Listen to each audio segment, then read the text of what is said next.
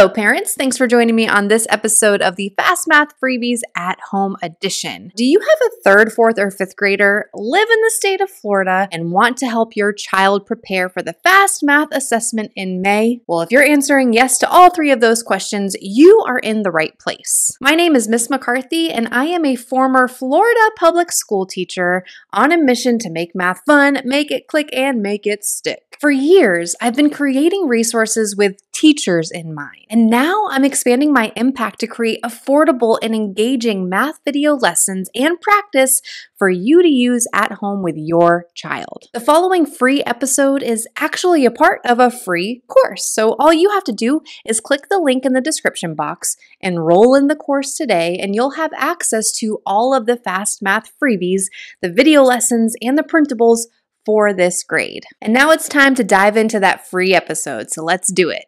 All right, fourth grade, here is your problem this week. So go ahead and pause the video and try this one out on your own first. Then when you're ready to check your work, press play, come on back and see me, and we'll get to it. All right, welcome back, fourth grade. Here we go. So this one says, Grace compares the following values, 1.5, 3/8, and 8/3. Select all comparisons that are true. So we have three different fractions. 1.5, that's a mixed number. 3/8, that's actually a fraction that's less than 1. And 8/3 is a fraction greater than 1. So I know a little bit about these fractions already. So the very first thing that I'm noticing is that 3/8, that's a fraction that is less than 1, while the other two, 1.5 and 8/3, are fractions that are greater than 1 whole. So I know that 3/8 is going to be my smallest fraction. Now it comes down to 1.5 and 8/3. So I'm going to go ahead and compare those a little bit just to see. I know that 1.5, if I'm thinking about it on a number line, this would be 0, this could be 1, and if right here is 2, then 1.5 is about right here. That's 1.5. And then 8/3. Let me decompose that fraction to see how many wholes I can get out of it. So I can get 1 whole, that would be 3/3. 3/3 plus 3/3 is 6/3.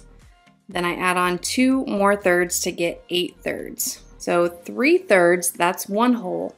3/3, that's 2 wholes. That would be 2 wholes and 2/3, which would be past this amount. So if I'm continuing my number line, if I continue my number line to another whole of 3, 2 and 2/3 would be right about here. That's 2 and 2/3, which is the same thing as 8/3. So we have 1.5, we have 8/3 right there. And you know what? I'm gonna go ahead and put on my 3/8 just in case. So I know that in between 0 and 1, I need to break that into 8ths.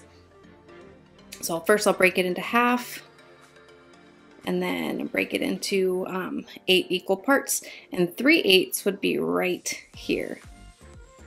Okay, so now I can see everything nice and clearly, which will make it so much more simple for me to go back and check each answer choice. So the first one says 8/3 is greater than 1/2. Well, according to my number line, that is true because 8/3 goes farther along. So I can mark that one as true. The next one says 3/8 is greater than 8/3. Should we keep that one or eliminate it? Let's eliminate that one because 3/8 is way less. I can see that on my number line. So no, we're gonna eliminate that one. Let me move on to 1.5 is less than 3/8. What do you think? Keep that one or eliminate? Yeah, we need to eliminate that one because 1.5 is greater than 3/8. So no to that one. Over here it says 8/3 is greater than 1.5. Is that true?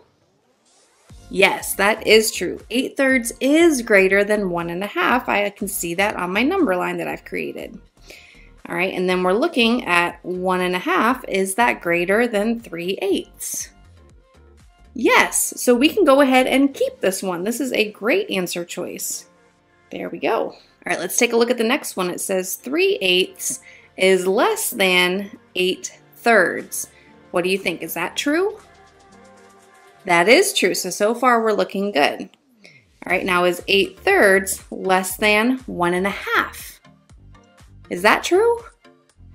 No, that one is not true because 8/3 over here is greater than 1.5, not less than. So we can go ahead and eliminate that one. All right, and our final one says that 1.5 is greater than 3/8. Is that true? It is true. So we can go ahead and keep that one. Let's mark it.